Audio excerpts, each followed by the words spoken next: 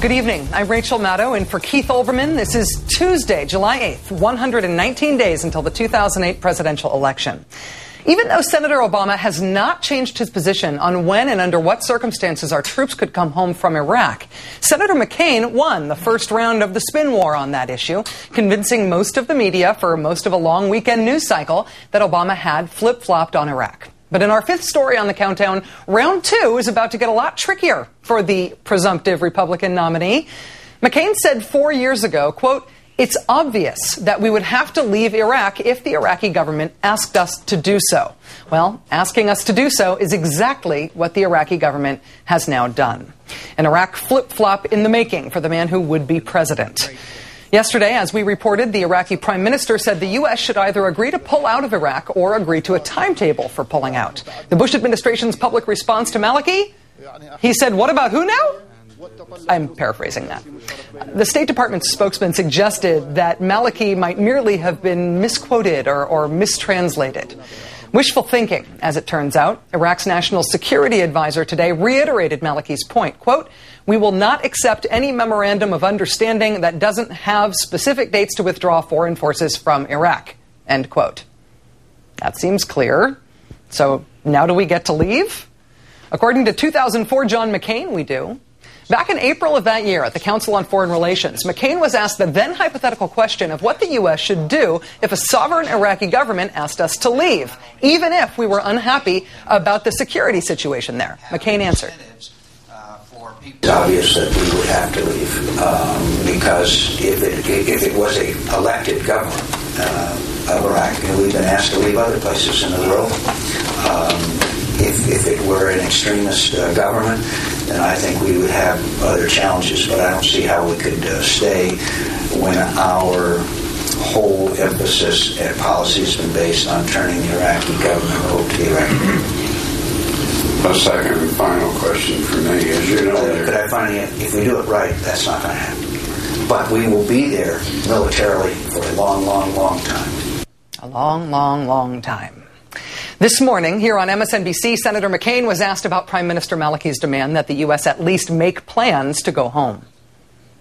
Iraqis have made it very clear, including meetings I had with the President and Foreign Minister of Iraq, that it's based on conditions on the ground. That's what I've always said. I've always said we'll come home with honor and with victory and not through a set timetable. Those same media outlets, by the way, were saying 2 weeks ago that Maliki said there would be no status of forces agreement. Look, he's a politician. He is a leader of a country that's finally coming together. There is no reason to assume that the Iraqis aren't going to act in what they perceive as their national interests. I believe we'll act in ours, and I believe we'll come home, we'll withdraw. But the the victory that we've achieved so far is fragile and has to be dictated by events and the situation on the ground. Al-Qaeda's back on their heels. They're not defeated. So to sum up, we have to fight the terrorists there so we don't have to fight them here. The Iraqi prime minister is just a politician who might yet come to his senses, and it's the media's fault for reporting what Mr. al-Maliki has said previously. Senator Obama today voiced his frustration with the notion that he, not his opponent, has been flip-flopping on Iraq. He said, quote, "The people who say this apparently haven't been listening to me," end quote. For anyone who still believes the falsehood that Senator Obama has changed his position on Iraq, this next soundbite, we believe, is addressed directly to you. So when I hear John McCain saying we can't surrender, we can't wave the white flag, nobody's talking about surrender. We're talking about common sense. We cannot be there forever. We can't be there for 50 years. We can't afford it. Our military families can't bear that burden. We've got to get more troops into Afghanistan. I am going to bring this war to an end. So don't be confused. I will bring the Iraq war to a close when I'm president of the United States of America. Lots to get to tonight with MSNBC political analyst Howard Fineman, also the senior Washington correspondent for Newsweek magazine. Thanks for joining us, Howard. Hi, Rachel. The McCain campaign says Senator Obama flip-flopped on Iraq, even though that isn't true, and that allegation drives the news cycle for an entire holiday weekend. Then McCain himself gets caught in an actual reversal of his Iraq position, and barely a blip anywhere, at least not yet. What do you think is going on here? Well, I think the second blip is going to grow.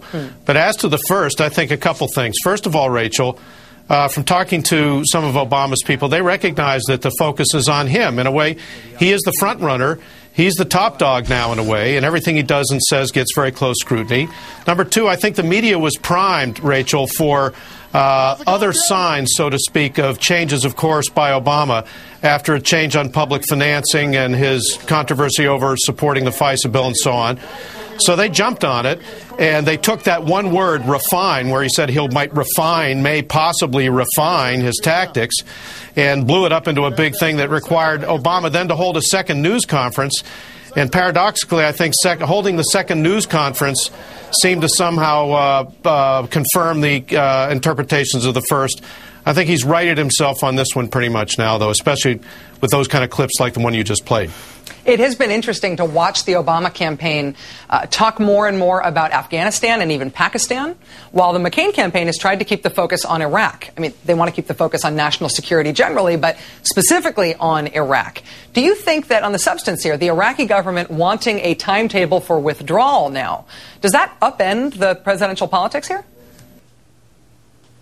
Problem for John. You played the clip of his previous remarks.